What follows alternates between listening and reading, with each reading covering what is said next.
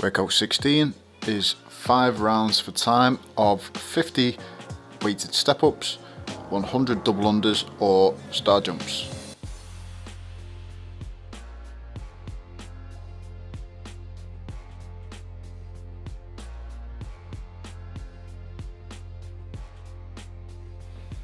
Today's workout is going to be a big test for your legs.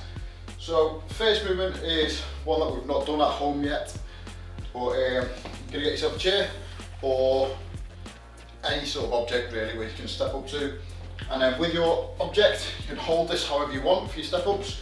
So you can hold it like this, hold it on your shoulder, however you want to hold it, but you have to keep control of it at all times. You can't just let go. So you can't have one arm up here and have both arms out.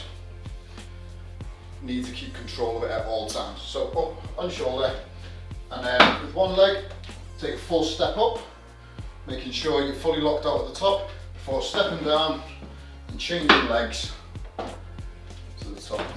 Okay, both feet must touch the floor, both feet must touch the top, fully locked out at the top.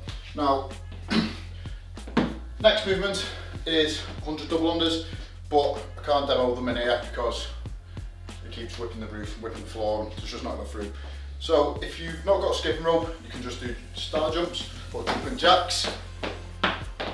Or if you've got the space and you've got the equipment, try for some skipping. Bit of a slog today's workout. It's not meant to be fast, it's not meant to be too gassy. Just keep your heart rate up to a point where it's uncomfortable and just keep plodding on, chipping away at it.